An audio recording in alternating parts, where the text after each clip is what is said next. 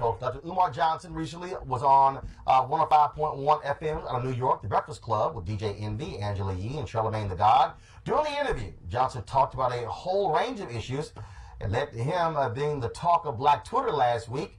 And a lot of people were questioning his educational credentials. Now, people ask me, what can we expect from a Donald Trump White House for Black America? And the answer is real simple. You can expect exactly what you got from a Obama White House. Absolutely nothing. Black people know they're not American, but they will fight like hell to protect that identity because they don't want to be identified with who they really are, and that's being African.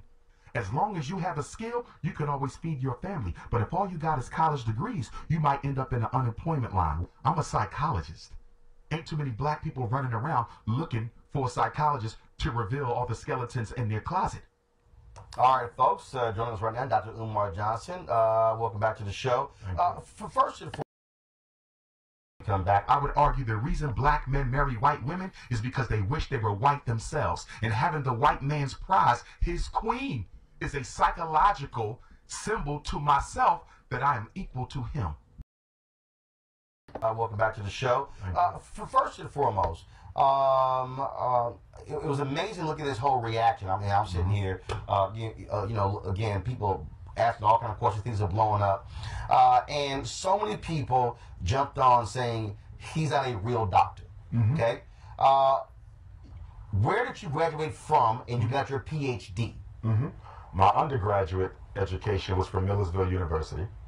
3 degrees, political science, psychology, master's in school psychology. Subsequent to that, Pennsylvania certification as a school psychologist, which I've been for almost 20 years. After that, I got my educational leadership master's degree and principal certificate from Lehigh University in Bethlehem, Pennsylvania.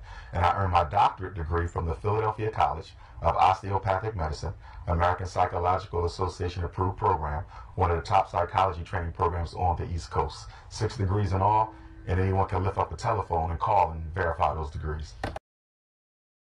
Statement. The family also addressed this here.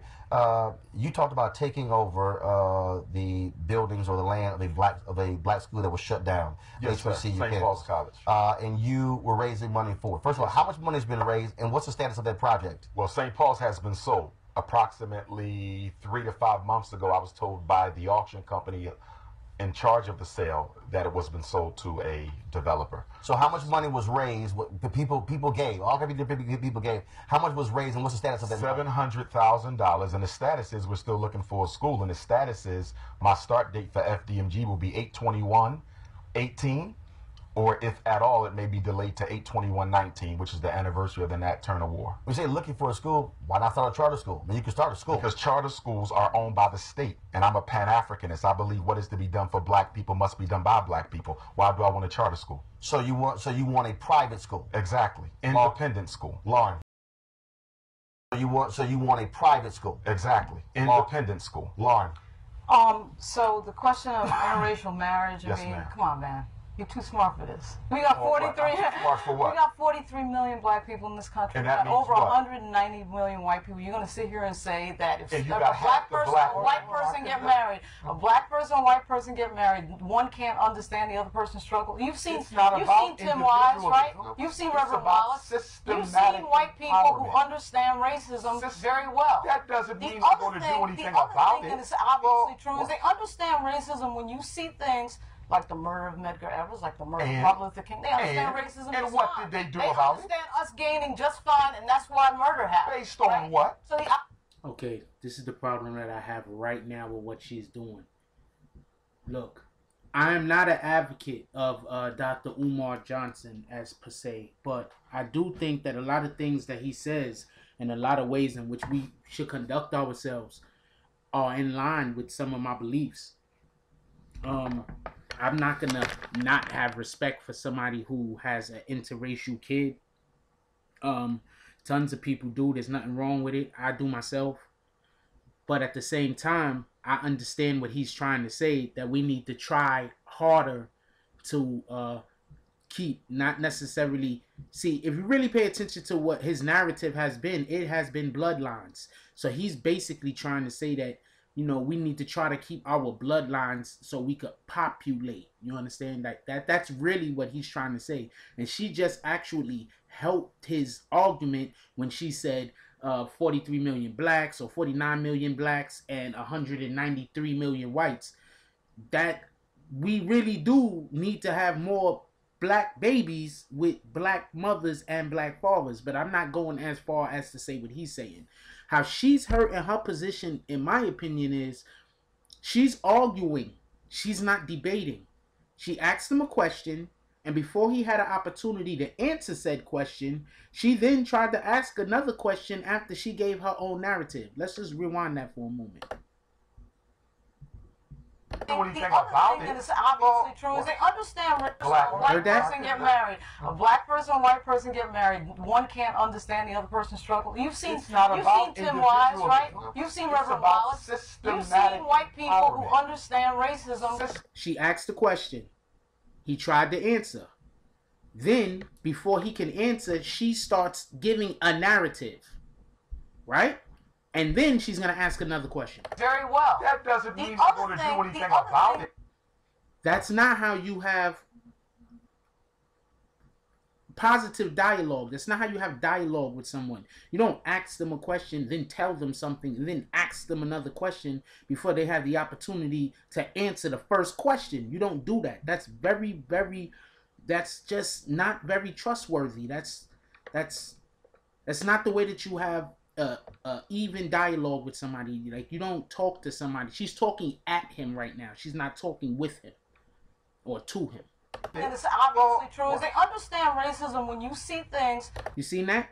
Even Roland Martin noticed it. We're gonna go people who understand racism very well. That doesn't mean you're going to do anything about it. The other thing that is obviously true is they understand racism when you see things like the murder of Medgar Evers, like the murder of Martin Luther King. They understand racism. And what did they do about it? They understand us gaining just fine, and that's why murder happened. Based on what? So the idea that somehow a white person can't understand our struggle, I could care less what they understand. I'm asking you, what have they done systematically to improve the opportunities of white folks? He did not tell me that. Yes, you did tell me He did not tell me that. You're going to tell me that guys like Tim Wise and Reverend Wallace don't understand? What about Tim Wise? They don't understand. See, this is why it's hard for people who don't necessarily agree with Dr. Umar Johnson to just wholesale say this guy's a complete wacko, because he gets on TV with people who they're not coming to have a discussion. They're not coming to have a dialogue with him. They're coming to try to discredit him. They're coming to try to cause damage to his image. They're coming to try to, you know, be funny. They're not coming there to try to have a dialogue with him. So right now, he's winning. This whole entire back and forth that he has with these guys, he's winning. The only person who he was actually losing to was Roland Martin. Roland Martin, in my opinion, kind of gave him a little spanking. Not too hard, but gave him a little spanking. That's why I played the clips earlier and I did not talk through them, pardon me. Roland Martin gave him a little spanking. These guys... understand racism. Articulate racism. So what has he done to there are no white people that understand race in America. There's not a white person in America. There's no white people who understand race in America. There's not a white person. There's not a white person in America who has ever worked to systematically eliminate the white privilege that they benefit from vis-a-vis your oppression. Now that is facts. That is 100% facts. You see what he does? He has her where he wants her. She's just talking crazy. And she latched on to something that he can state a 100% fact on. So he's winning. He even rubbed his hands. We're not going to go there. We're not. I called me a liar, and you're cool. Well, it's a fact that you're lying. It's a fact that you're lying. It's a fact that you're lying. I understand you. To say that. Let's just be clear. Dude is a coon. No, everybody, 1 second. Several things I don't allow. I don't allow the N-word. I don't allow coon. We can talk to one another and disagree, but I do not use racial epithets against black people. Fine, but he called me a liar. No. Racial epithets will not be used on this show. And that's fine. By anybody. But how we talk to each other. You can say whatever you want, but no racial epithets will be used on this show about black people to black people. Eugene, your question. So, from your paradigm, from your perspective, Civil Rights Act isn't an act of white folk stepping up on behalf of black folk. Current criminal justice reform legislation movement isn't a current act of white folk stepping up on behalf of black folk. Folk that funded the civil rights movement in the 50s and 60s isn't an act of white folk stepping up on behalf of black folk. Okay, first of all, this guy right here, he might be up on that panel, but I can tell you personally that no, none of those things are white people stepping up to help black people. There were a lot of underlying motives, and it was just latched on to that's what a lot of different races of people, a lot of different people use the civil rights movements to push their own agendas. Okay, this black guy right here, whatever his name is, he should know that. Well, I'm sorry, as an American, because I define myself as an American, an African American. I'm sure you do. I live in a country that moves forward together. And I say that as a Republican. We move forward together. Yes, we have individual struggle. Yes, we have struggle. Yes, we have. Yes, no. Yes, we have systematic. Now, he's been saying the same thing from the gate. He said, what has white people do to help black people out systematically, not individually, not that one black person or that two black people, or this race. I mean, this branch of black people, or this. He said systematically, what have they done to change the system in order to help black people change the system? These guys are not giving any answers to anything. All they're doing is finding different ways to attack him. This is not intelligence, y'all. This is absolutely not intelligence. Finish in 15 seconds. We have systematic struggles, and together as a country, moving forward to defeat those struggles. Really? So, based on what you said, I want you to give me examples of white folk, not individuals, but systematically. Excuse me. Why can't they be individuals? I know you can't wait for 1 second answer. Can I finish? Go. Okay, I'm going. She knows that there is no group that have systematically. She knows that he's right. You understand? She knows that he's right, and she knows the other guy doesn't have the requisite intelligence in order to be able to combat this answer or this question. Okay? You cannot name anything systematically done ever in this country by white people to equal the playing field for black folks. The Civil Rights Act, Congress literally sits behind us. The Civil Rights Act, the Voting Rights Act. I'm going to rewind that a little, okay? Look at her when he says the Civil Rights Act and he's going crazy about it. She knows that the Civil Rights Act doesn't mean shit. Like I said, a lot of people piggyback that. Congress literally sits behind us. The Civil Rights Act, the Voting Rights Act. Are you aware? White people are proud of you, son. White people are proud of you, son. Scott Bolden. Quick. I think the terminology and the narrative being used is a little misleading, not from you, but from this dialogue right here. Okay. It's one thing to sympathize with the struggle. It's another one to empathize with the struggle. Very different. When you talk about marriage being a political choice, and that one of the arguments that you made that I tend to agree with is that if you don't marry a black woman, then she can never support and comfort and value your day-to-day struggle as a black man. That being said, I do think that the level of the rhetoric that you use in regard to your Pan-Africanism is difficult for many of us, quote, in the mainstream to get our arms around. But this issue about black men and white women in the civil rights struggle is not a new discussion. My mother was a civil rights activist in Chicago, and she would often complain privately that, one, you can't sleep white and talk black, if you will. And that's always been in the American African-American struggle with ourselves. The other thing is that we struggle with our own psychology about self-love and otherwise. And we get our arms around that does make sense. Okay? But you would have to say that 190 million people. Hold on, I'm going to rewind that for a second. I want y'all to look at the faces of these fools right there. Okay, the guy that's speaking right now, the guy that just spoke, he's so on point. You understand what I'm saying? He's actually having a dialogue. This is what the other two people there were supposed to be doing, but they were not. This is what Roland Martin was doing.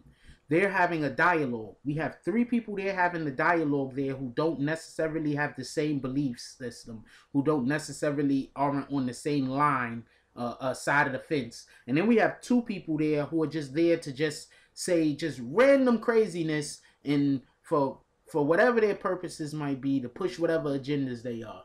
Homegirl, I don't know her name, but Homegirl asks questions, don't wait for answers. That's just, I mean, I don't want to be stereotypical, but she's asking questions and then she's not allowing for any answers to be given.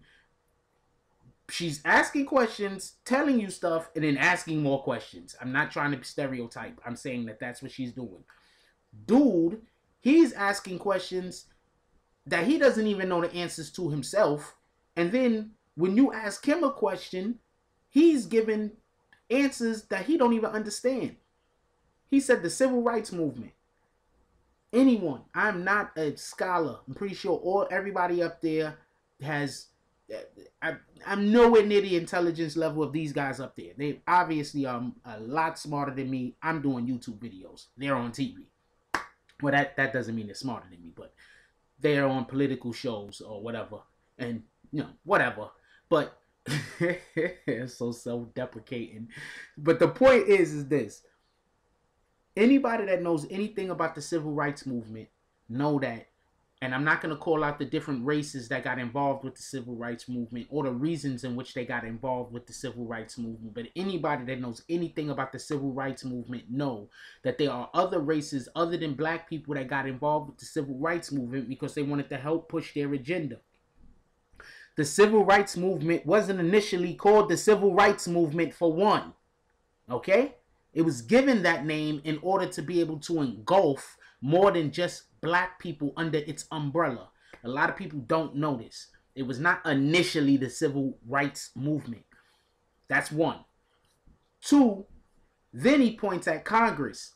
I want to know what Congress has done. Because his question is, who's done something systematically to help black people? Congress has not done anything systematically to help black people. So this guy has no idea what he's talking about. He's an absolute moron as far as this is concerned. I'm pretty sure he's the smartest guy in the room other places.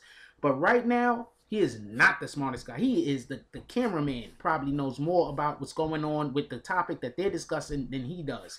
He's completely lost. Look at his body language. You can tell he's not usually on TV. Look at her body language. It's just, they're not comfortable. Look at the other 3 men's body language. Look at their body language. They look like they're at a spades table. Everybody else look like they're there to do business. Body language. That's 2. 3, they're talking at Dr. Umar Johnson. He's used to people talking at him. He's used to it. The reason why Roland Martin in the beginning, that's why I showed the clips in the beginning, was throwing them off balance and off guard, had more to do with the fact of he was having a dialogue with him. There's a difference. And that last dude that talked, he was just so on point with almost every single thing that he said.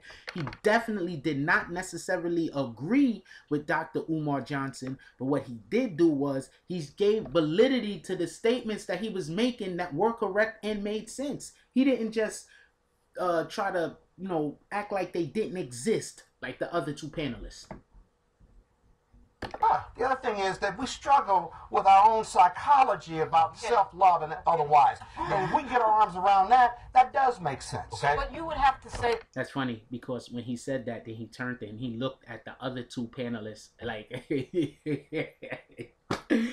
Yo, body language is a mofo. He turned and looked at the other 2 panelists. And now, you see that face right there? He's like... I didn't make myself look stupid. That you know 190 million people. But you're being too... One second. Look, now, he's trying to talk back to speak with Homeboy, and she immediately interrupts. I am not trying to be stereotypical, but she immediately interrupts, once again, not allowing for him to talk, even though it's not her turn to talk. Once again. Individuals don't matter. You'd have to claim No, go ahead and respond. Go ahead. And I agree with my brother's Scott. comments. Brother Scott. He brought up the Civil Rights Bill. But what he did not talk about in relation to the Civil Rights Bill is there were 2 words included in that bill that ultimately served to take away from black people what that bill was intended to deliver. They added gender and they added sexual orientation. And as a result of that, white women and homosexuals have been able to strip black America from the intended gains of the Civil Rights Act. So there was still racism in that bill if you will study that history. So Umar, your question was, has anyone black ever systematically done, has anyone white ever... Yo, look how he looking at her. He is so pissed because it's like this bitch. He's like this bitch. I freaking had the dope ass comment. I was waiting for him to come back with some dope ass reply. We was about to have some dope ass TV, and you just interrupted it. Systematically done anything. Systematically. White America. So LBJ would be the answer for that. Because that's the government. No, I don't think you That's heard a the question. systematic move. No, you didn't hear the question. No, you did not. No, you didn't. Yeah, you're so quick to defend white folks that you're not listening. No, I'm not trying to I literally have 45 seconds, so restate the question and give an answer. I got 45 seconds. Get an answer. The question was, what has white America done? Right. Not individuals. Systematically, you won't even let me finish. Yeah, because you're not in love with white folks. You won't even let me finish. Finish literally 20 seconds. There is no bigger system than 20 seconds, I'll finish. No, and in 20 seconds, I would say that the panel that you have here, who are extremely intelligent, do not represent the everyday black man and woman struggles, and then because of that, they cannot articulate. And you represent 43 million people in this country? If you like this video, please hit the like and subscribe button. If you would like to help dictate the direction that this channel takes, please leave a comment. All comments are appreciated, whether positive or negative. Thank you very much and enjoy your day. And remember, positive thoughts cause for positive things to happen. Let's get it.